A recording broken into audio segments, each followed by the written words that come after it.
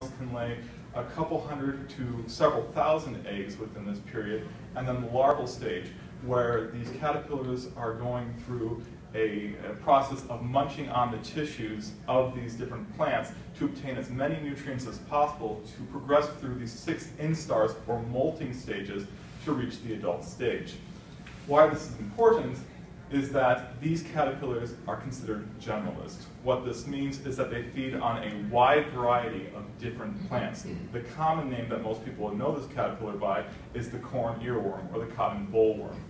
And because of this process of them chewing the tissue of the plant, they cause billions of dollars of damage to our crops annually, and that's a problem for the farmers. Now, the plants, on the other hand, aren't just there accepting the fact that the caterpillars are chewing them. They do recognize when herbivores attack, and because of this, there are two different hormones which are released: salicylate and jasmonate. The salicylate hormone right here is specific for pathogens such as bacteria and viruses. The jasmonate, on the other hand, is specific for the herbivores. And what happens is that when one is turned on, the other one is repressed, and when the other one is expressed, it's vice versa. There is, though, crosstalk between the two. So when if you have the pathogen pathway turned on with the salicylate, and all of a sudden the plant recognizes that no, it's not a pathogen, it's actually the herbivore, it can quickly switch between these two different hormones and recognize and actually turn on defenses then against the caterpillar itself. This is important because the plant is trying to repress as much nutrition that the caterpillar can get from its tissues. And if doing so, the caterpillar will be slowed down from progressing through those instar or molting stages, and therefore not reach the adult stage where they can lay more of the eggs, therefore reducing the amount of generations that we could see within the moth.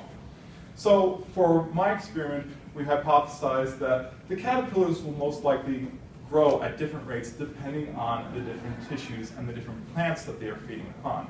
We also assumed that because of these different growth rates, that it could be dependent upon which of these hormones and the defenses then turned on in the plants are. So the third one we thought is, if we look at the actual gene expression within the caterpillars when they're feeding upon these different plants, and if they've had the defenses turned on, the genes will be, the expression will vary between the tissues that are fed upon. So to check these hypotheses, we set up 2 different bioassays. The first one was a little bit specific, where we went and had the actual hormones sprayed upon the plants to turn on these defenses, and the caterpillars fed upon them. The second one, we then expanded the experiment to not do the hormones, but instead see what would be the differences between a multitude of plants that are common to crops in our state. And then at the end of this, after checking to see what the weight differential between the initial and final weight was of the caterpillar, we then looked at the gene expression for specifically the digestive and growth genes. To start this experiment, we had to make sure that we grew the plants within either a growth chamber or outside for a period of 45 days. And in doing so, we watered them twice a week with a generic plant food. For the caterpillars themselves, we obtained them and then grew them on artificial diet until they reached their 4th or 5th instar, and then we would separate them into individual cups to actually have them feed upon the plant material. So for the first bioassay, what we did is we worked with the Solanaceae, which most people would know as the family that are nightshades. The reason why we worked on this is that their defenses, when they're turned on, usually deal with toxins. As in the case of tobacco, nicotine would be the defense that would be fighting against the caterpillar. So what we did is we set up the plants where we then sprayed a certain set with the jasmonate to turn on the defenses for the herbivores, and we then sprayed other ones with the salicylate to turn on the defenses for the pathogens, and we also had a control group and the artificial diet group. We then had 20 caterpillar samples per treatment. We initially weighed them to get their starting weight, and then we fed them for a period of 72 hours, in which then we did a final weight before flash freezing them to try to flash freeze them for the use of RNA extraction. In RNA extraction, we homogenized or ground up the caterpillar tissue, then extracted the RNA using the triazole method, And upon doing that, we checked purification with nanodropping. We then replicated the RNA into cDNA and used qPCR to see the gene expression for a multitude of different genes. And the genes we used were specific to growth and to digestive genes found within the caterpillar itself. For this, we used 4 different replications per treatment, and we extended the cycles to 50 so that way we could see the actual overall expression of the different genes in case we saw some that took a little bit longer to express. And what we found was this. Now when we read this, we have our treatments along the bottom, and then we see the mean average in the case of this graph of the weight between the initial and final weight of the caterpillar that it put on. And what we saw was really interesting because we found out that when we looked at this, for the tomatoes, we saw drastic growth compared to the caterpillars that fed on tobacco. We also noticed, in this case of this bioassay, because of the hormones, we saw that the caterpillars that fed on plants with the salicylate, which is specifically the defenses, the hormone turning on defenses for pathogens and not to recognize the herbivores, we saw greater weight put on by those caterpillars. When we then looked at the digestive genes themselves, we also noticed that there was a difference between the caterpillars that fed upon the plant tissue itself and the caterpillars that fed upon the artificial diet. This was obvious in the aminopeptidase and the trypsin, which are genes that are turning on proteases. And this is to fight back against the plant defense of protease inhibitors, which stop the caterpillar from obtaining the nutrients and the proteins from the plant.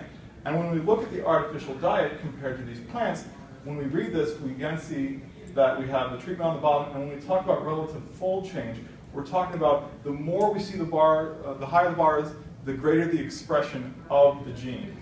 And so when we saw this, for the aminopeptidase and the trypsin, for both these protease genes, we saw a greater increase within the plant for the expression compared to the artificial diet, which was just plain nutrition. It was nutrients and proteins for them.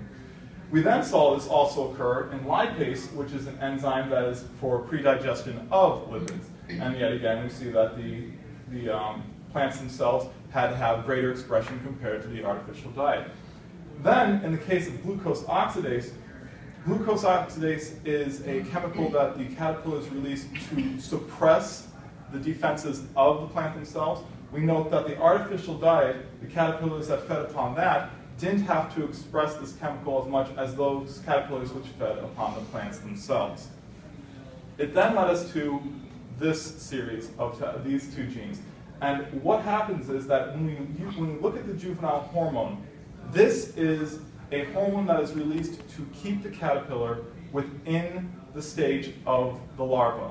And what happens, if we notice, is that compared to the control diet, the plants, when the caterpillars fed upon them, the caterpillars were releasing this hormone to keep themselves within this larval stage so they could actually try to obtain more nutrients and put on more weight before reaching the adult stage.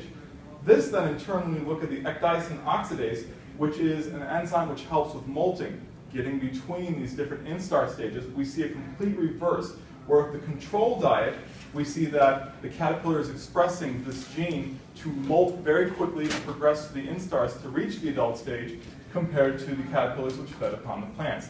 They are being repressed. They're trying to keep in the larval stage longer to put on more weight before progressing to the adult stage.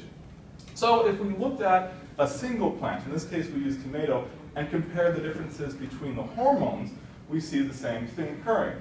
We notice with the aminopeptidase and the trypsin, we have a lower end on the control compared to those which had the hormones sprayed upon them. A lot more of the proteases are having to be expressed to fight off the protease inhibitors, trying to gain these nutrients. We then look at the lipase and the juvenile hormone. In this case, notice that we're using just the tomato plants. There isn't an artificial control here. We see that in both cases, the caterpillars are expressing these genes which are trying to help them break down as much of the tissue to gain nutrients from it, and also staying in the juvenile stage longer so they can obtain the weight. Therefore, we decided to do our second bioassay, and for that, instead of doing the hormones, we decided to expand upon a multitude of different plants, adding in the corn leaf and the soybean leaf, also adding in the tomato fruit, which will have a high nutritional value also. Same as before, initial weight, 72 hours of feeding, and then a final weight was taken after that. And what we found in this case is when we looked at it, yet again, high nutritional value, you see a lot more weight put on by the caterpillars compared to low nutritional values such as the corn leaf, which didn't put on much weight, the caterpillars didn't put as much weight on. Again, looking at the aminopeptidase and trypsin, we have a low amount in the control and the tomato fruit in both cases compared to the leaf. The caterpillar is having to express these genes to obtain the nutrients. In the lipase, yet again, control in tomato compared to the leaves of everything else. Same thing with the glucose oxidase. With the high nutrition, you do not have to try to fight off the defenses of the plant, and therefore you can put more into the molting stage. So, in conclusion, what we found through this experiment is that there were noticeable weight differences between the caterpillars that fed upon these high nutritional value, feeds, such as the diet that had the artificial diet and then the fruit itself. Those caterpillars which didn't, they had a lower weight gain and stayed in the larval stage longer. Because of this, we saw that also, depending on the hormone, if the salicylate, which was for the pathogens, was turned on, the caterpillars could put on more weight because the hormone was specifically turning on defenses for pathogens and not recognizing that the hormones were turned on, that the herbivore was attacking. And then finally, what we saw is that when we looked at the genes, we saw that the expression for the caterpillars in the case of the lipids and the juvenile hormones and the proteases, we saw greater expression of that because the caterpillar is trying to maintain itself in the larval stage to break down more of the proteins and nutrients compared to the artificial diet and the fruit itself. And this is important because if the caterpillar is staying within that stage longer, it is not progressing to the adult stage to then have its ability to lay more eggs. And the plant is having the ability to reduce the amount of generations that the caterpillar has to lay more eggs. So as always, I'd like to thank everybody that did assist me with this project at Western Illinois University, especially since I was in the Musser lab. It helped out a lot, everybody that was assisting me. And finally, are there any questions?